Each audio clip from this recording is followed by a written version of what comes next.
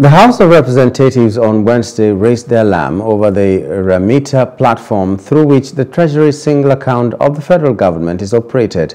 Through a motion by Jeremiah Umaru, APC Akwanga Nasarawa Egonwamba, the lower chamber said trillions of naira had been passed through the Remita platform and that the funds were unaccounted for due to the proliferation of sub-accounts by the Central Bank of Nigeria, CBN.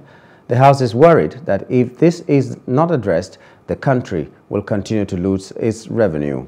Joining us live to discuss this issue is Elvis Issa, legal practitioner. Good evening and welcome to our news, Elvis. Good evening and thank you for having me. Okay, well, a single treasury account in the first place, is it working? This is not the first time that the National Assembly will be raising an issue with respect to the operation of the Treasury Single Account. If you take your mind back to 2015, the Senate had, raised several issues on the operation of the account, issues relating to the system that is being used for the purpose, the 1% commission charges. And of course, currently we are also hearing about sub-accounts that are being created at CBN for the purpose of operating this Treasury Single Account.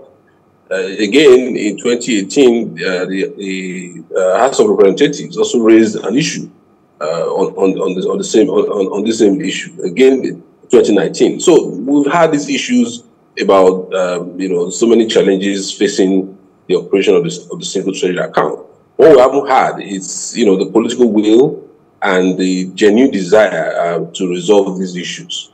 It is not enough for the National Assembly to always raise alarm over an issue as important as, the revenue of the Federation, which is actually a constitutional matter, because the Constitution envisages that all revenues accruing to the Federation will be kept in a single account, and from which there must be a budgetary allocation for spending. But over the years, we have seen instances where ministries and agencies of government would, open all sorts of accounts, and monies are being spent without the requisite appropriation. So this is the right time for the National Assembly to take, do what is necessary. They have the constitutional right to, conduct oversight functions on how this Treasury Single Account is being operated.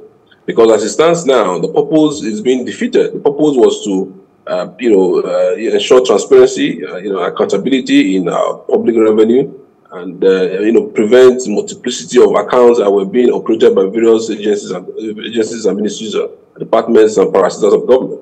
But the challenges we see today is that this is not being met because there hasn't been proper oversight function by the National Assembly. So my position is that it's not enough for us to just raise alarm like they have always done. This is not the first time. But this time around, there should be proper investigation. The proper authorities should be called to question so that the members of the public can see exactly what's going on with the Treasury Single Account. Are you placing the blame of these discrepancies or things that are happening with this Remita on the system itself, or you're placing it on the human factor? Well, I don't think the system is never a problem. The problem is those who are charged with the duty of, operating the system. Yes, issues have been raised about the system, and that those issues have, has ranged from monopoly. There's this talk that Remita, system specs, which operates Remita, is monopolizing the system, and they are the ones that can, they are involved in the transactions. People have also raised questions about the 1% commission that is payable on the funds and all of that. For me, I don't think the system is a problem. I think the human factor, because right now we are seeing sub-accounts. The whole idea was to have a single account. So when you now have accounts that, the oversight functions of National Assembly cannot reach, and, we cannot see at a glance, then there's a problem. It defeats the whole purpose. So for me, it's always the people. It's not about the system. We always complain about systems in Nigeria. We complain about democracy. We complain about XYZ. The problem is not the system. The problem is the people who are charged with the duties and responsibility of managing the system. And there has to be accountability, and that's where the oversight functions of National Assembly comes to play. And for me, I blame the National Assembly because they have this is a constitution. If you look at Section 80 and 162 of the Constitution, this is a clear constitutional mandate. The Treasury Single Account is a clear constitutional mandate. And the National Assembly has the duty to ensure that is being followed. So for me, it's really not the system, but the people that are managing the system.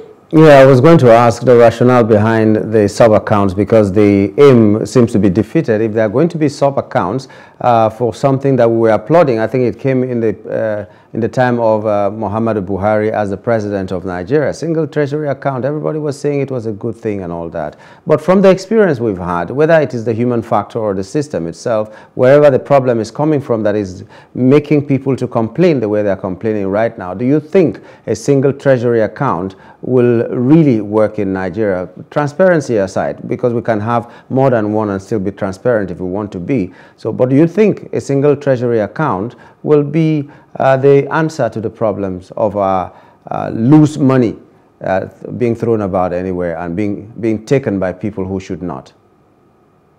Well, it has worked, I mean, it's not only in Nigeria we are operating the single treasury account. It has worked in so many other countries of the world. And so if it's not working here, then something must be wrong. So it's really not the single treasury account as an idea that is the problem. It is how we operate it in Nigeria that is the problem. It is sad that most viable principles that are brought from other parts of the world that have worked, that have lifted countries out of poverty in other parts of the world, when they get to Nigeria, they don't work. So that tells you that it's not really the idea itself; it's the way and manner it is operated. So the single treasury account can work, but if the CBN really wants it to work, there are even complaints that the funds that comes through the single treasury account through the commercial banks, money deposit banks, there are complaints that they don't even get to the CBN until until a long time thereafter. The idea was to ensure that these funds, the moment they are transferred through the system, they get to the CBN immediately. But we are hearing now that some banks delay in remitting these funds to the CBN. In fact, in 2019, the Senate had, I think, was it the Senate or the House of Representatives, they had invited the managing director of First Bank, to come and explain, some of these delays. So, I will maintain my position that the problem is not really the system. The problem is the fact that we don't want, you see, at any point in time in this country where we try to come up with a system that will ensure transparency and accountability, we always, find ways to defeat it. And that's what is happening right now. The rent seekers within the system, those who are beneficiaries of an opaque system, a system that is not open to scrutiny, they are at work again, trying to scuttle the Treasury Single Account system. So for me, it's really all part of the corruption that we have in Nigeria. Until we are really serious about dealing with the issue of corruption, we might not be able to, no system will work. I mean, the TSA as it is called is really not the problem. It's really just the fact that we are not ready to get anything to work, because the rent seekers in the system, the police, those who depend on a corrupt system, will never allow it to work. And that's where we are. Okay. And we need the political will. We need the National Assembly to just do one talking in order to fix it. All right. Thank you very much, Elvis, for coming on our news today and giving us your thoughts. Thank you for having me. It was a great thing. Yeah. We've been talking with Elvis Asia, a legal practitioner, and we're talking about a single treasury account. Hello. Hope you enjoyed the news. Please do subscribe to our YouTube channel and don't forget to hit the notification button so you get notified about fresh news updates.